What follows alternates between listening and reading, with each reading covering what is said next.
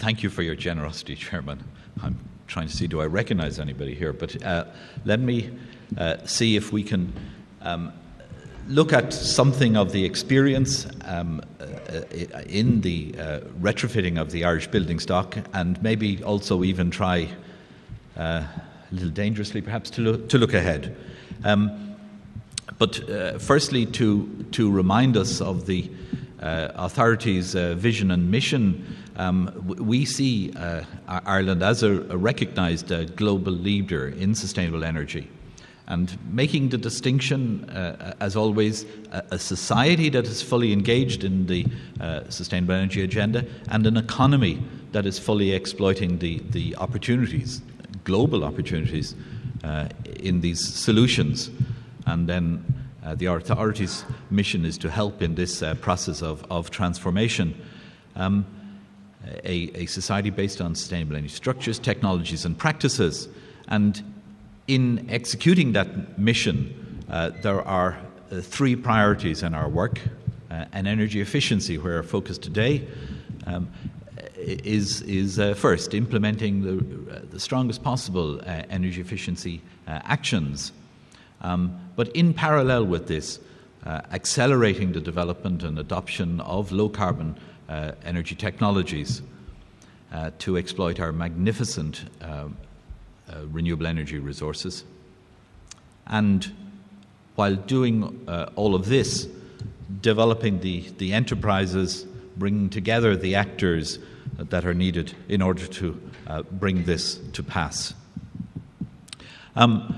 It's probably for this audience to put the case for efficiency. There may be a degree of redundancy, but I think it's no harm to recognise the extent of the challenge.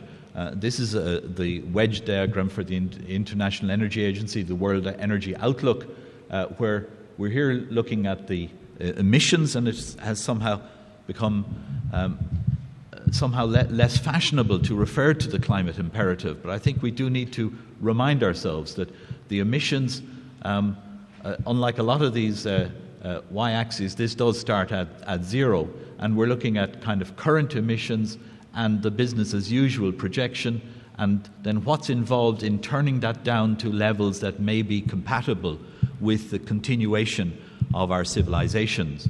So the timescale here is over 40 years, and these actions, there's a menu of strategies, and what's, I suppose, important for us today is that more than half of these are in the efficiency area, and then you have others of the technologies available. This is a diagram which my colleagues give out to me for showing, because they feel it's a little indulgence of me, the Sankey diagram. But it is a very powerful summary of the whole of our Irish, whole of our energy economy. Because what we see here is on the left-hand side the inputs, and on the outside, on the right-hand side the outputs. And it serves to remind us how heavily dependent we still are on oil and gas, and that situation isn't going to change radically in the short to medium term. On the right-hand side, of course, we see the functions which this energy is used, and we also see the waste streams, and the size of the transport factor is a reminder to us that we're not dealing with the full agenda today. A tiny little thing up there in the top right-hand side, you have contrasting over the last 20 years the level of EU dependency on imported energy and the Irish one, where of course we're hovering a little below 90% dependent on imported energy. So we have a challenge. The Minister has touched on the gap that Better Energy is now addressing in our targets for 2020. You're familiar with the 2020 commitment on greenhouse gas emissions, on energy conservation and on renewables. But on the central one, the energy efficiency, the gap that remains to be addressed, and as the Minister said, the programmes now designed to meet or indeed slightly exceed that gap. Another analysis which many of you will have seen before is the one which we carried out a couple of years ago with the McKinsey consultants. And this marginal cost of abatement of carbon emissions, on the y-axis we have the abatement cost per tonne of CO2 equivalent, and on this we have the impact, the abatement potential. And while this is not intended to describe a rank order of measures, because while we of course need to look at efficiency measures, but in parallel we also need to look at the measures that are going to make the big impact in meeting the demands over the longer term. This does highlight, of course, that the retrofit activities are all concentrated in this area of negative societal cost. And bear in mind that this curve, this particular one, is based on a fuel cost of $60 per barrel. So at current fuel prices, a lot more is down below that line. So all of that is, in a way, reminders. The benefits of energy efficiency are legion. The Minister has highlighted many of them. The idea, for instance, one of the ones which are perhaps not always adequately factored into our investment decisions, the reduced energy infrastructure costs. We have mechanisms for looking at investment in utility growth, for instance, in building new power plants and so on.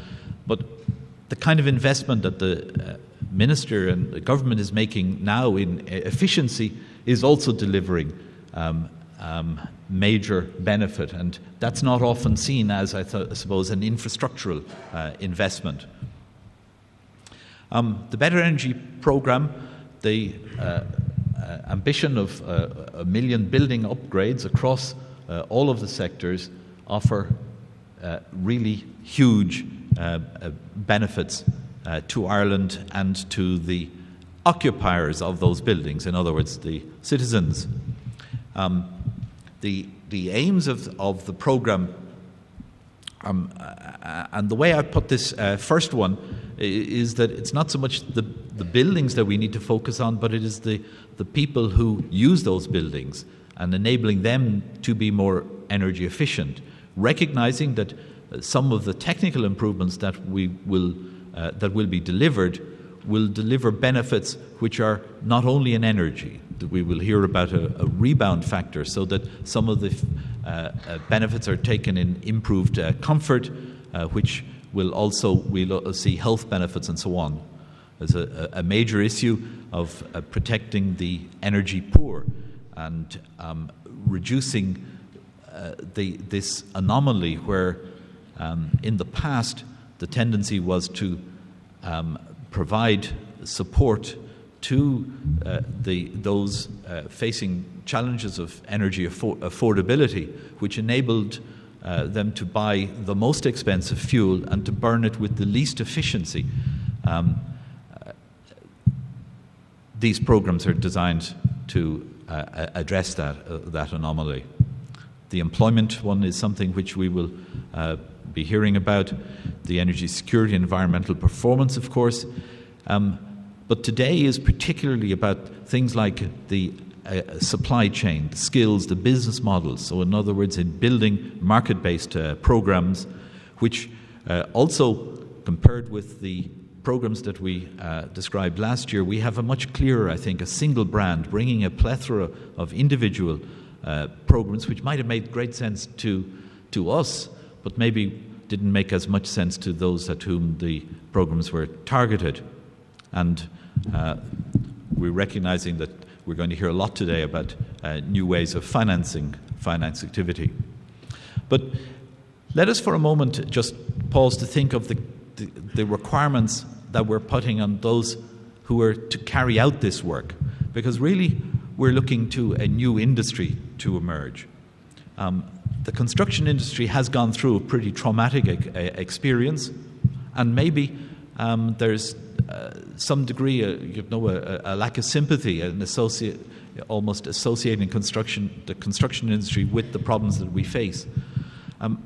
We need an efficient construction industry and an industry that can deliver on the targets that we're describing.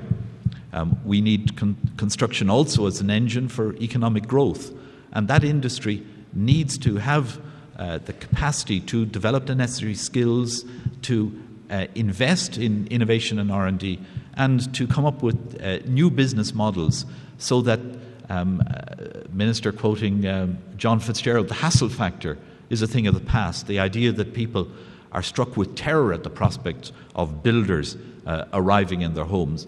The industry needs to rethink its model so that recognizing that working in someone's living room is a very different situation from working on a greenfield site.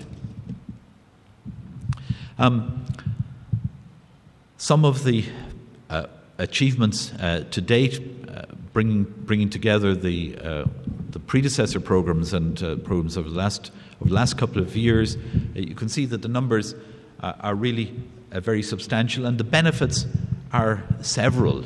And reminding that people employed, of course, are also contributing to the economy.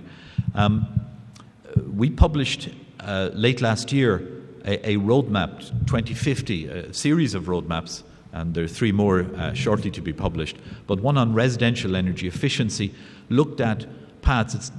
These are not plans, but they're scenarios, different ways of getting to the kinds of targets which there's international consensus are required, decarbonising the energy systems around the globe. And these diagrams, which are more easily seen on our website, map different pathways to taking down the average dwelling energy intensity beyond the 2020 objectives, right down to very low levels. And these are average figure over the whole building stock, the whole residential building stock, and not just the new build, of course. Some of the challenges faced in the program in Better Energy Homes, the kind of level that is being achieved not just in the Irish programs but other retrofit programs internationally is probably only of the order of about half of what the optimal level of improvement would be indicated.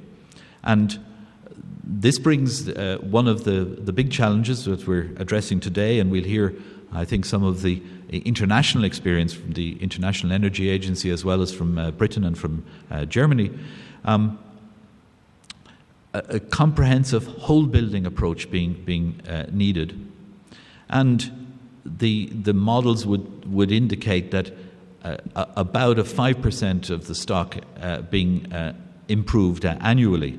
Now, I put a quote there from an American source saying that, and this was a recent global survey, saying no jurisdiction is currently reaching even 2% per annum. That's not true. This country is close to twice that figure, and perhaps it's for that reason that in 10 days' time, I think, the Alliance for Saving Energy in Washington, D.C. will award Ireland its international award for retrofit activity, because I think the retrofit programs have attracting international interest. On the non-domestic side, in Better Energy workplaces, again, significant investment is being made there, and significant savings are being achieved. And the Minister mentioned the grant support of 11.5 million this year. This will leverage an investment of about 50 million euro in this kind of work. And I just take a couple of examples from the recent years. There's an example there in Eli Lilly in Kinsale, taking an energy efficient design project. realizing 600,000 euro in annual energy savings, and the payback on that investment in 2 years. And the Green Isle Foods example is a heat recovery project in refrigeration, recovering the heat from the fridge processes, now providing all the hot water requirements for cleaning, and reducing the gas requirement by over 80%. The scale of savings to be achieved in the industrial and business sector is really extraordinary. And there is, I suppose, a degree of frustration that, let's say, the experienced minister pointed to the savings, 10% savings in year one, with our experience in going, say, to 2,000 small businesses, and people don't seem to have the time to implement these kind of savings. The experience of the large industry energy network, of course, is a great one, and that's again one which has attracted international interest. Very substantial savings. The cumulative savings we're seeing in companies that have been engaged in this now, and this operating for close to 15 years, are achieving about 40% savings year on year, ratcheting further savings on really excellent performance, earning Ireland a reputation as a place for leadership in this area and generating business. When you were with us, Minister, we mentioned the case of the PM Group winning 2 very substantial contracts recently overseas for bringing the expertise learned here elsewhere. Now, the challenge and the kind of responses, I think the really interesting developments, we're going to hear about some of these today as the market gears up for these opportunities, and to address the challenge that the programme government places before this whole area, with the engagement now of the energy utilities, with the emergence of a business involved in drawing together energy savings and starting to look at the opportunities for trading these in energy markets. As we see new businesses emerge, new ESCOs, we're very keen to see an increase in ESCO activity and the commercial involvement in that area. Horizontal diversification in the way companies take on new kinds of roles or transform themselves from, say, building contractors into a new kind of integrated service deliveries. And some of the most exciting things, and maybe here in Croke Park it's appropriate to refer to the 10K initiative, the 10,000 jobs, GAA initiatives, working through GAA clubs, with a number of pilots now underway, building on the enthusiasm and commitment that communities can bring to changing the current situations. So a lot of the work that we'll be hearing about is moving from the current situations of grants and self-financing and perhaps a degree of fragmented delivery to a situation where, with the new financing options we're talking about, with the market in the driving place in this, and a much more integrated delivery, that issue of delivery, in order to deliver on the really ambitious, very mass-scale challenge, and also to tackle the deeper, the more ambitious retrofit, we see lots of developments being required. And of course, the current phase, very, very important one in putting the codes and standards and building the competence in the industry so that it can take on this challenge. The quality issue, of course, is central. The technical standards, these targets are ambitious. They must prove successful. The customer experience has to be a positive one. Now, surveys towards the end of the day, we'll be hearing of some of the experience here, which is very positive. But I would remind, as an escaped academic minister, maybe I'd be allowed to remind that there is also need for research in this area to underpin these developments. The one-stop shops, the kind of things that, say, B&Q is pioneering there in the west of Dublin, the packaging of measures. So in the short term, very attractive measures are coupled with the things which call for longer payback periods, and we're hearing a lot about the finance options. So I would conclude by reiterating that this is an important activity. There is great opportunity for fresh thinking, for joining up the actions of industry and business, of the various agencies and of government. We've got to do it right. There's an unfortunate experience in the building industry when there is sudden change, there's building failure. That's why I keep emphasizing this matter of doing things properly, doing things with competently and with proper standards. And there is lots more work, because the dual challenge of building scale and building depth are very challenging, but the rewards will be great. And last year, previously certainly I've used this quote from the New York Times: the next great industry will be energy technology. But a second bite that may be particularly relevant today, a quotation from Time magazine, a recent issue: this may sound too good to be true. It's the US, of course, maybe has a learning curve on this one. The US has a renewable energy resource that is perfectly clean, remarkably cheap, surprisingly abundant, and immediately available. This miracle juice goes by the distinctly boring name of energy efficiency. And the illustration below is a carbon-positive industrialized dwelling from Japan, a lifetime carbon-positive. Thank you very much.